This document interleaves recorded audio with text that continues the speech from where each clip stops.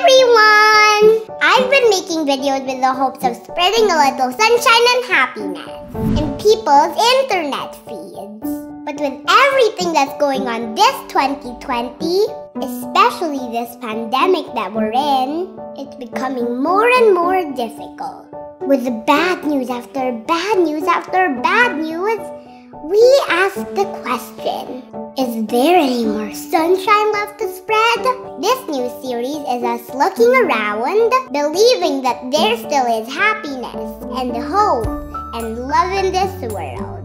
Join me as I share inspiring stories of people who did not give up and who continue to fight despite the worst that this coronavirus has to offer. This is Look What Corona Made Me Do. A lot of us have been staying at home for almost half a year now. A lot of things have been cancelled, and for many, plans and dreams have been put on hold, if not thrown out the window. Before the pandemic lockdown happened, Nika put a lot of time and effort reviewing for an exam so she can work as a nurse in the UK. COVID-19 canceled the exams, leaving Nika no choice but to ask, now what? I don't know what to do, or I don't have any plan B. So, hindi ko alam ano plano ko after. Meanwhile, Nika's sister Jen was facing her own battles. Stuck in Manila, where COVID-19 cases continued to rise. 2 days before the scheduled lockdown in Manila, I was planning to go to another country for a visit. But then, unfortunately, I was locked down in Manila for 3 months. Without going home in Batangas. There I had to manage my sanity because I was alone, not with my family. So it's quite sad and I was always thinking of going home. Their eldest sister Lian was on work leave when lockdown started. Lian has always been active in volunteer work, having a heart to help anyone in need. Just a few weeks before lockdown, she helped organize an outreach for her hometown, which was affected by the ash fall of the Taal volcano. And stuck at home, her question was, how can I help? We noticed that a lot of people are craving for food. When you browse your social media, there were a lot of people who were posting about food. So we started a Facebook page and people start ordering food. Then we were the ones who deliver it to them. During the first stages of the lockdown, it was very difficult to buy comfort food like pizzas, cake, fried chicken, and all others. Lian gave people in her hometown access to food that they crave. Thus, Random Cravings was born. What's inspiring was there were people who are not here in this town but who works abroad.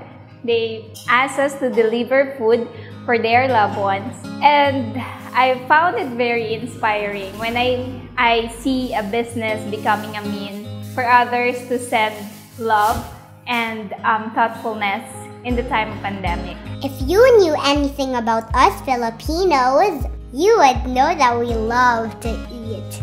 And food brings us together. Random Cravings allowed relatives from around the world to connect with their loved ones at home. Whether it's sending a birthday cake, celebrating graduation with pizza, or just simply sending donuts, or any food that they know will help their loved ones go through these hard times.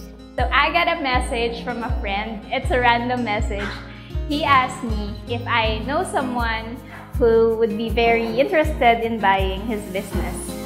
It's a small milk tea shop and he decided to sell it because he's opening another branch in another town.